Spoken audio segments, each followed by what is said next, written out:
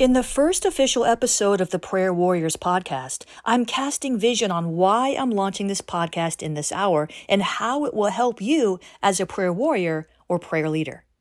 First of all, there's nothing like it.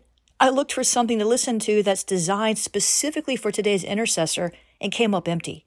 My heart is to fill that gap and help you stand in the gap of prayer.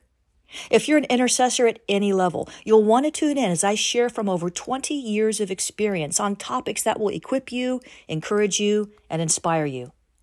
I'll also be curating interviews with prayer leaders in the body of Christ, and some of our Awakening House of Prayer and Awakening Prayer Hub leaders will also be chiming in from time to time on relevant topics for intercessors. All true intercessors will find this podcast both encouraging and challenging. If you're listening, I'm talking to you. Expect a new podcast each week. Please follow us now because we're about to rev into high gear. Please also give us a 5-star rating and an honest review if you're enjoying this podcast.